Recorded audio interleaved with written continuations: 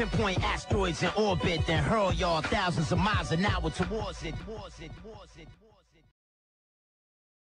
With Flat Earth literally on life support, there isn't much else they can do except claim everything that clearly goes against what they believe is somehow explained with some unknown phenomena or fake, which is all they can do to explain certain phenomena or observations or studies done by hundreds or even thousands of scientists. Or they can just ignore it, like they've been ignoring flights in the southern hemisphere, which they used to claim didn't exist. Unfortunately, Flat Earthers, not only do they exist, now they happen several times a week. Just listen to Flat Earth Data, Witsit, and Rakia, and others try desperately to come up with excuses. A lot of the direct flights have stops. They just list them as direct because the stop isn't to get like other passengers. So they call it a direct flight so they can charge more for the ticket, but it actually does land usually. You know that you're using a map that is apparently a projection of a globe flattened, right? So if you're going to pick a map that has flaws and then wonder why it doesn't match what you claim to assert, that's where you're wrong in your argument. I'll clear this up. Yeah, we have shown flights that say they're direct that have stops though, B-Ball. You need to check into that. No, there's no stops on this flight. Okay, I'm not sure how you know that, but even when they list them as direct flights, they might have a stop. No, there is no stops on this flight.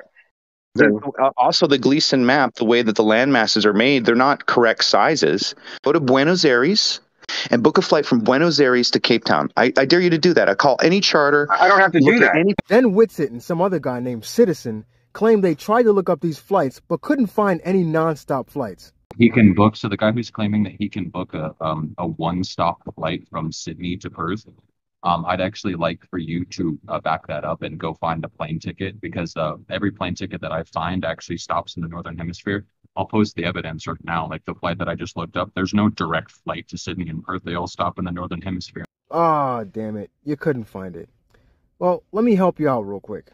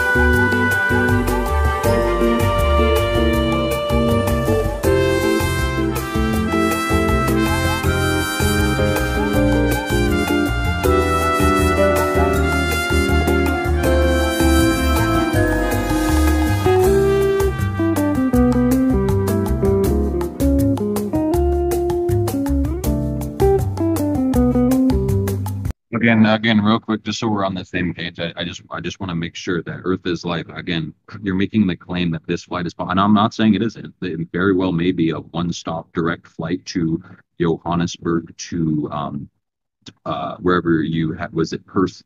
Sydney. Johannesburg to Sydney, right? Okay, so then maybe what I want you to do is, when you can, I want you to post a link to the ticket that I would buy to that flight. That's what you would need to prove to me.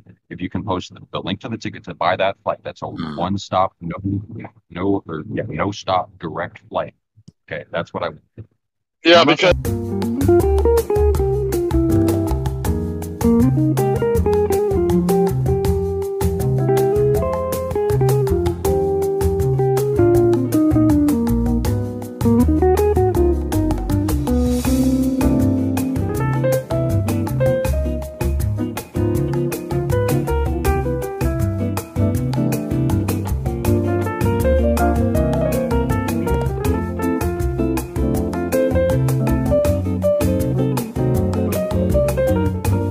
I just now looked it up, and when you click on you type in direct flights, you go to buy the tickets, and you click on it, it's got one stop in all of them. So you guys want to walk it back now, or you guys want to show where it doesn't have a stop? Yeah, I'm about to prove it. Here's a screenshot of all of the tickets from Sydney to Johannesburg.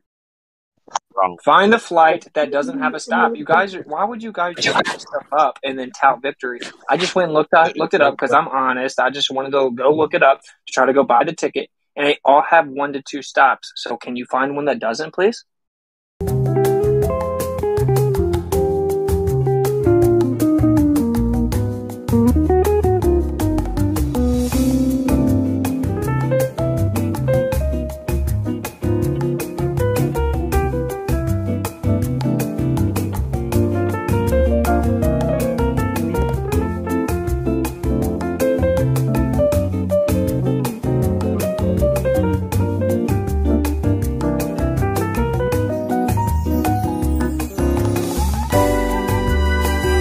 Yeah, that's correct. And they seemingly all stop in Abu Dhabi, right? So all those flights from Sydney to Johannesburg, they're going to stop in the north in Abu Dhabi, United Arab Emirates. So what's up with that? Yeah, where's the non-stop flights to Sydney? There's none. You won't find it. Sorry. Thanks for playing.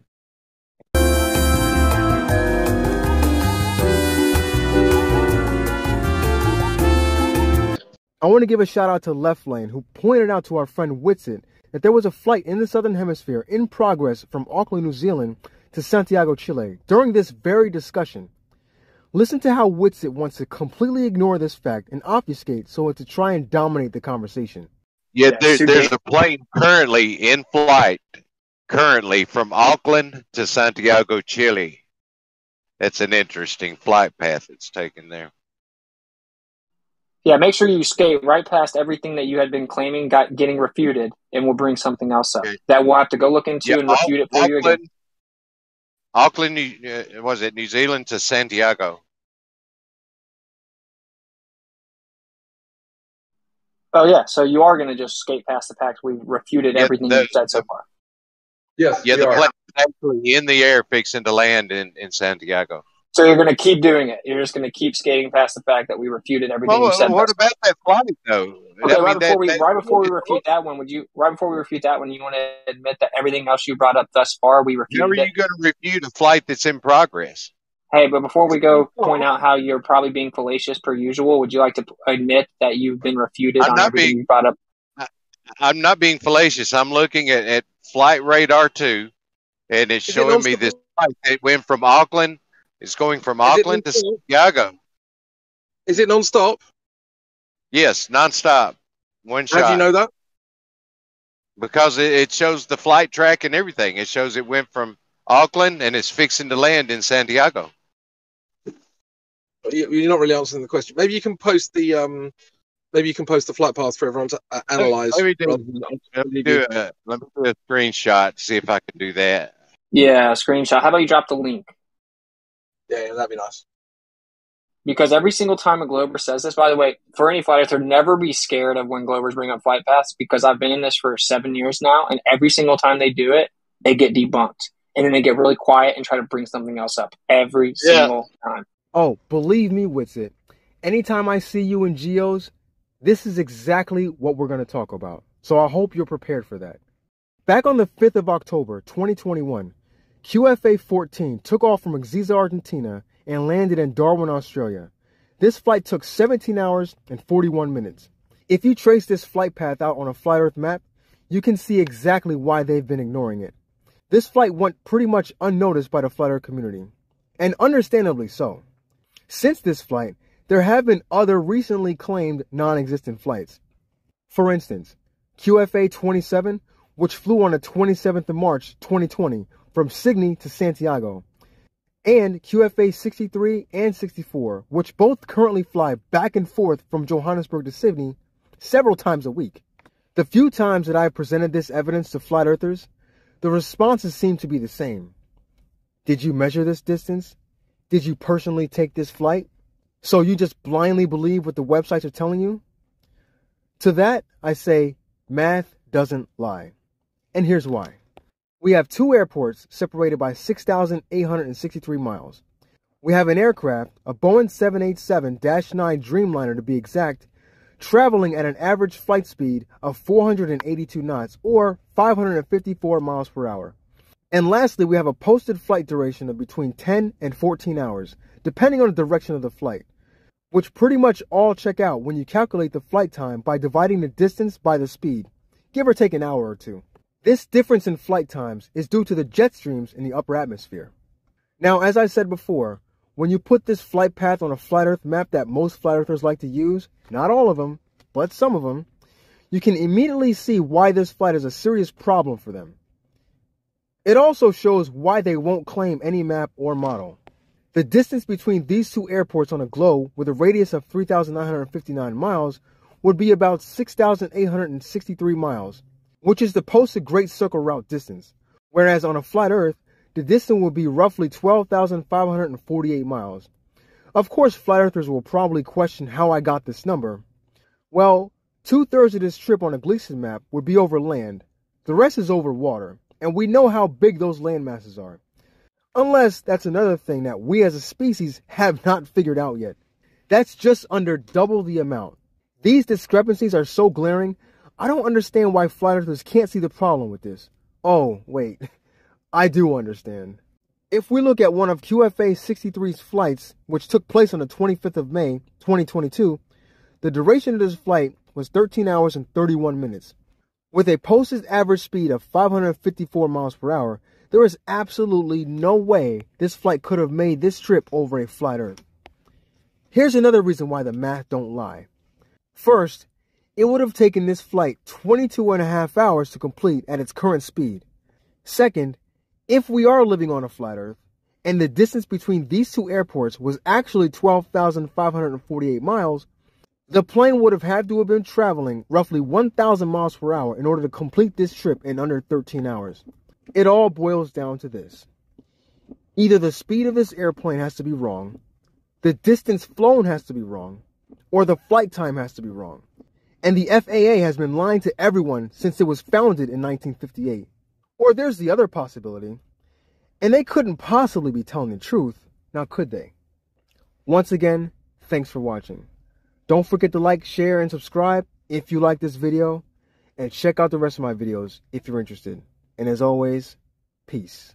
Pinpoint asteroids in orbit, then hurl y'all thousands of miles an hour towards it.